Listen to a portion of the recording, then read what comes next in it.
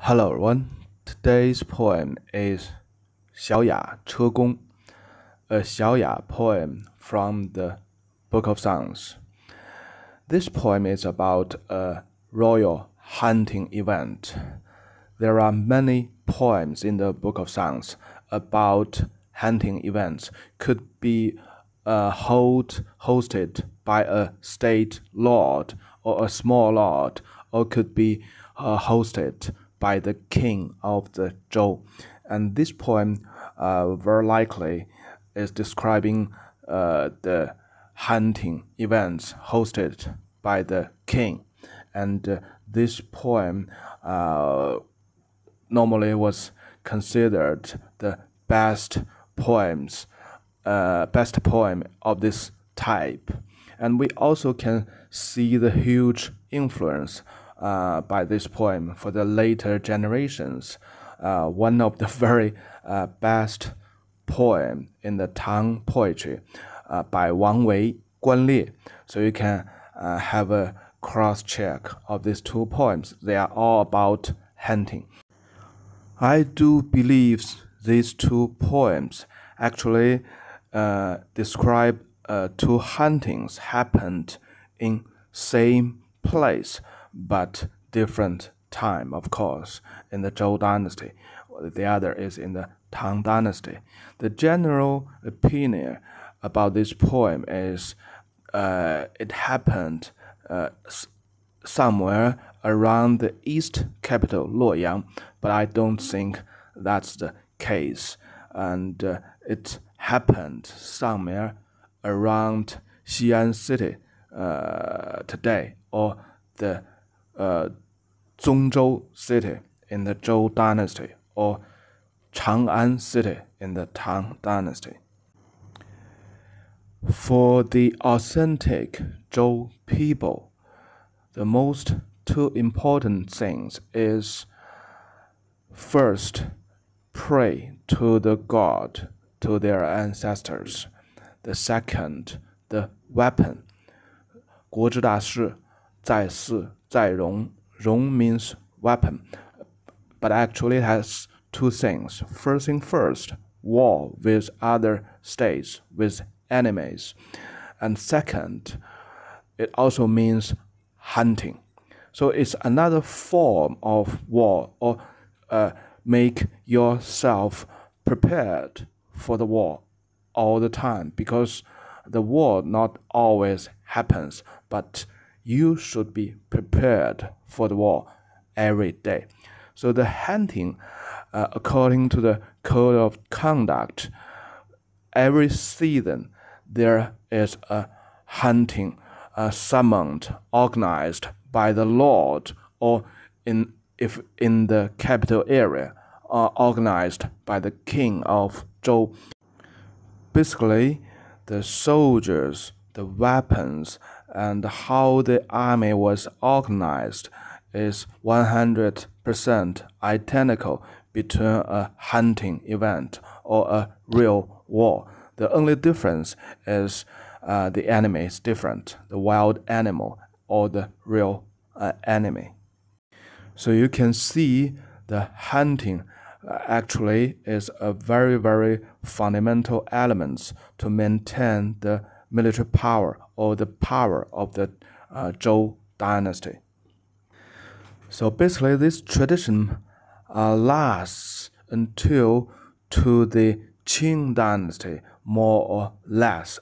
In the Qing dynasty, the emperor organized and went to the huntings in the autumn time normally for quite many times. And in the Han dynasty and in the Tang dynasty, the capital is almost the same place with the Zhou dynasty. They still maintain a large area or a field reserved for this purpose. And in the Han dynasty, the garden was so-called Shanglin Yuan. The area basically is along the South Mountain, roughly 340 square kilometers. So it's a big areas. So I do believe this might be the quite similar situation in the Zhou dynasty. They have some of the very dedicated place field for this very important military drill. Okay, let's get to the poem. 我车既攻，我马既同。My chariot has been fixed up. My horses were refined with order. So this is a preparation for the hunting, before the hunting. And also this is how the title comes from the second and fourth character, 车攻. So my chariot has been fixed up. My chariot is ready. Okay, let's continue. 四牡庞庞，驾言徂东. So we have seen this many times. The four strong male horses, they are running with the sound pang pang. Pang pang is the sound simulation, and also it describes it's a very big horses. And 驾言徂东, and we are about driving to the east. So this also gave us the direction where they are about to hunting, their hunting ground. 田车既好，四牡孔阜. My chariot has been ready, and these four strong horses is so big. So there's two things. 田车, 田 in today's language means the field, the farming field. And in the Zhou dynasty, it means hunting. So 田车 means the chariot, the chariot for war or for hunting. They are using the same chariot. 孔阜, Kong, Confucius. Okay, that's the same character. Kong means big, giant, and Fu also means big and giant. So if you read some other poems in the Book of Songs, you would know the logic, the philosophy of the Zhou people.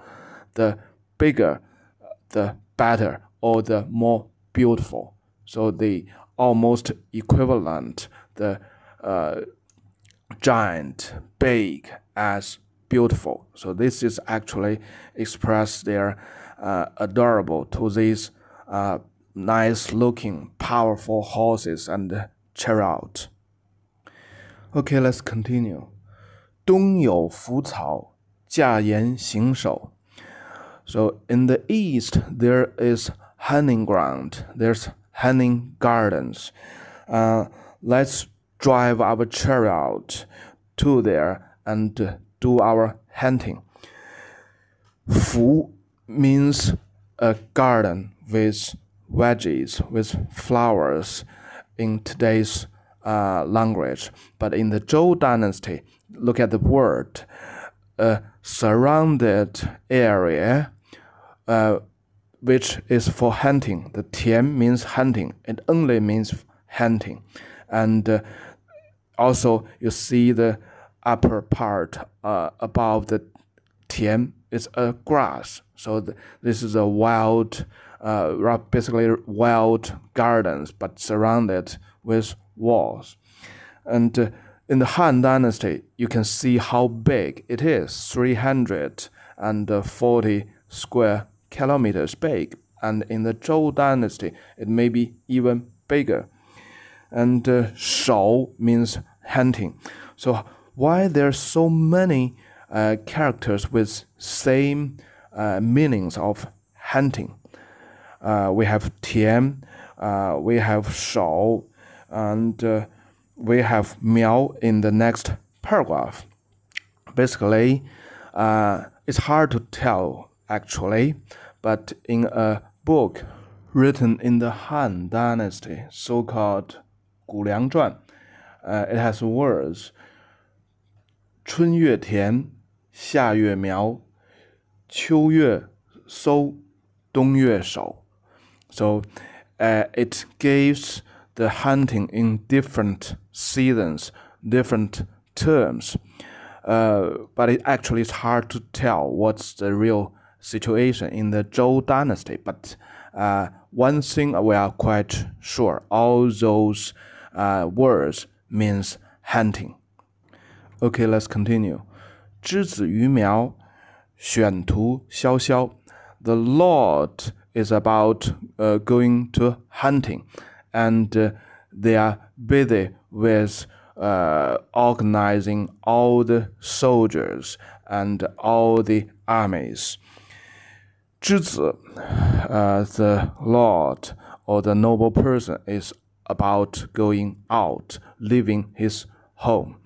于苗, so here we know苗is hunting, not as today's meaning seedling or junior plant. It just means hunting in the Zhou dynasty.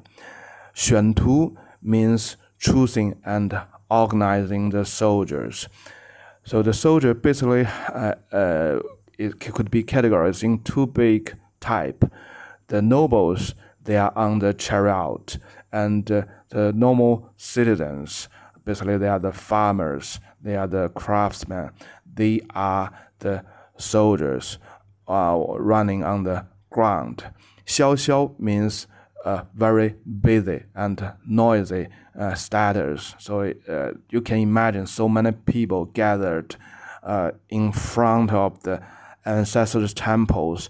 They claim their weapons and they try to form their troops, their band of brothers. So there's a big chaos, very busy and noisy. Okay, let's continue. 建旪设邙，搏兽于敖.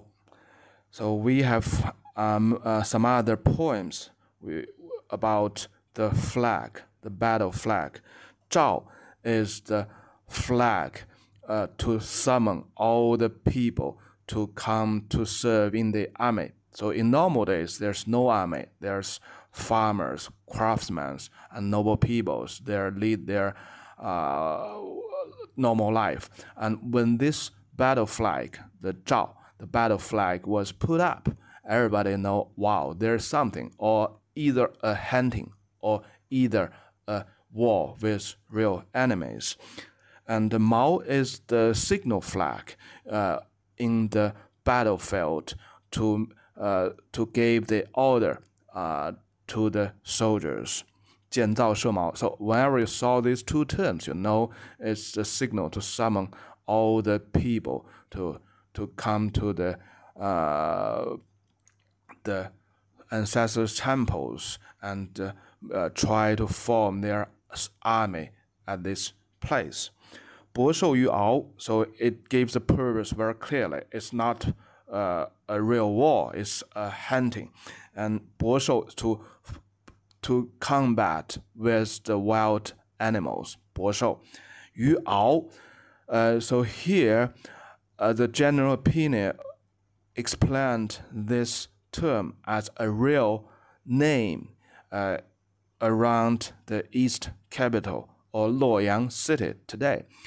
Anyhow, I don't think so. Just look at the very original writing of this character, Ao.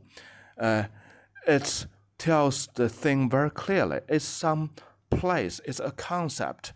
The right is a people with a weapon on his hand. On the lower left, it's the wild animals, and in the upper left, it's the grass. So it tells you very clearly this is a hunting ground. So from today's history studies, there is no army at the east capital. So unless the king of Zhou, he has a war near the east capital. So after victory, normally they will hold a ground hunting as well. And from the history books, there's no such victory near the east capital. So very likely, or 99% chance this hunting described in this poem happened in their west capital or their original capital, Changzhou. At the time being, the soldiers, the armies, basically they lives in the area surrounded the west capital. And if they doing a normal hunting, rather a war, they will do this hunting somewhere not far from their place. 驾彼四牡，四牡奕奕. I'm driving this chariot with 4 horses. These 4 horses are so powerful and big.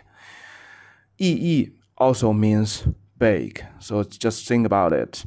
The bigger, the better. The bigger, the more beautiful. So that's the logic of the Zhou people. So here, everything it described, it means so lucky and so good in its best conditions.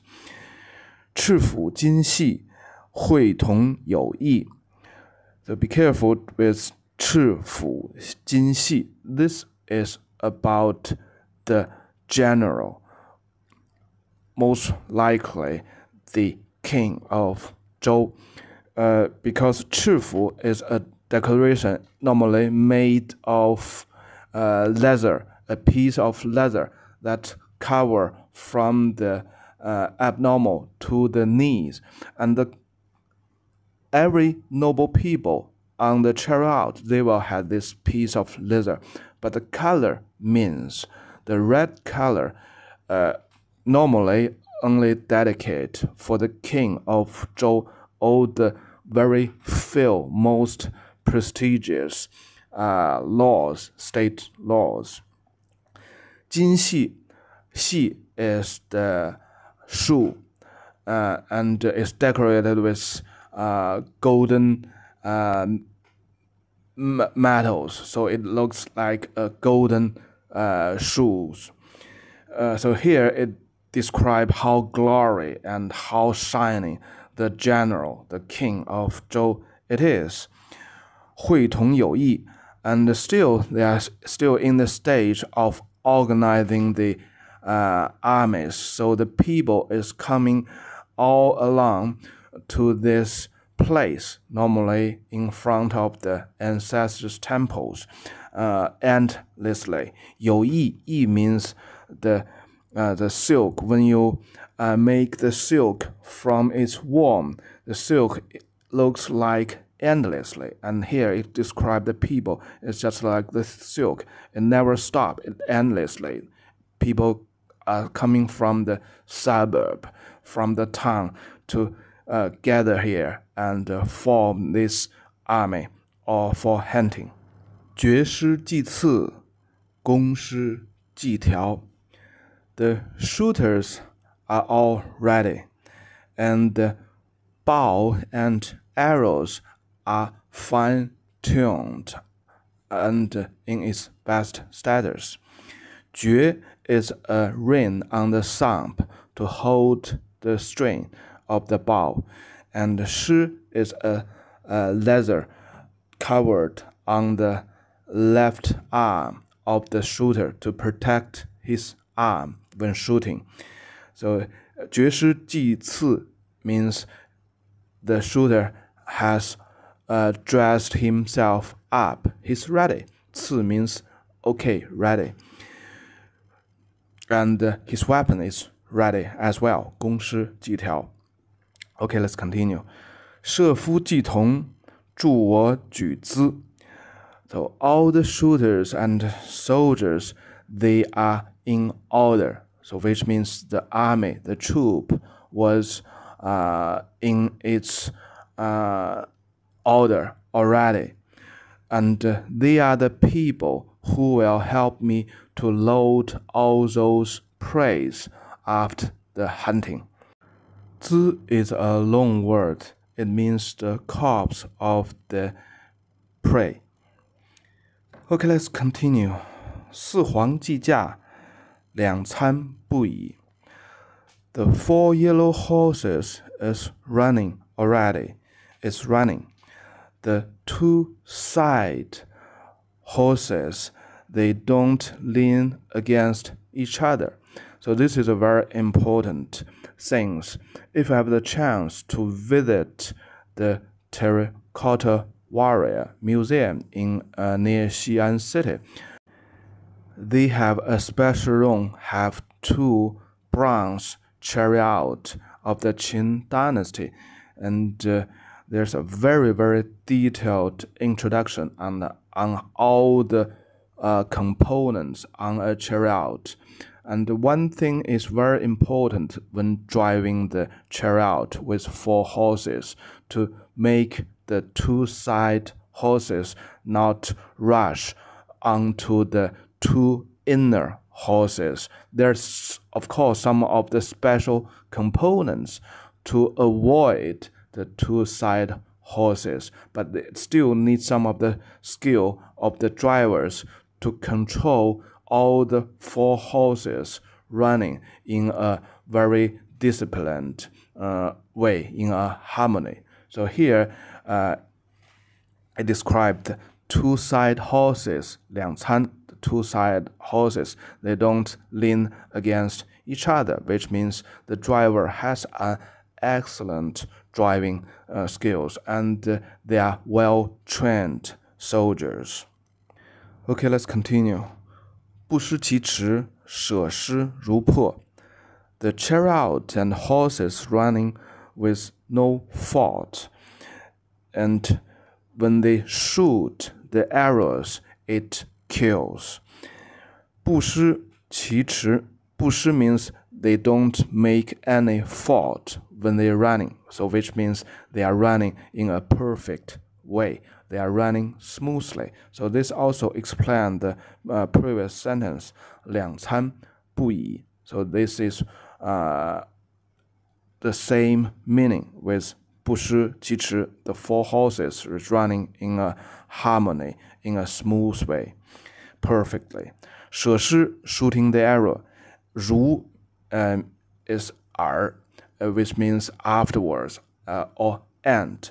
So they shoot arrows, and afterwards it kills. 破 means kills, to hit on the target.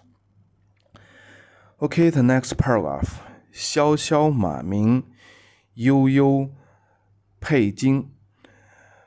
The horses neighed as with the sound of 萧萧, and the flags, they flows gently.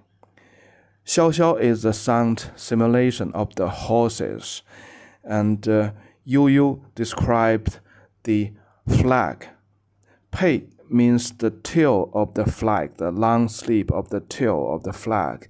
It float slowly, gently. Okay, let's continue. 图玉不惊，大袍不迎. The soldiers, they are very confident and calm. The royal kitchen is very simple. They are not stuffed with many food. Tu, the soldier on the ground. Yu, the soldier, the noble on the chariot. So when they're doing the hunting, facing the wild animals, a tiger, a wild pig, or any of the very dangerous situations, they appeared very confident and very calm. So this actually expressed or described how brave and how well trained this soldier, this troop, it is. And 大袍不迎 actually is a little bit hard to understand. Why, when they talking about hunting and it talk about the royal kitchen? So this is a sort of the philosophy of the Zhou people, there is another phrase, 清庙茅屋大陆月席. 清庙, the temple for the king's ancestors, so that's the most important place for the Zhou people. 茅屋 is a very simple simple house with the roof made of grass, so it's the most simple house.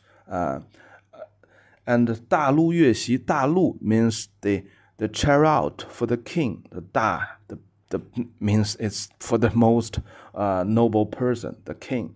The chariot for the king is very simple, with very simple sheet on it.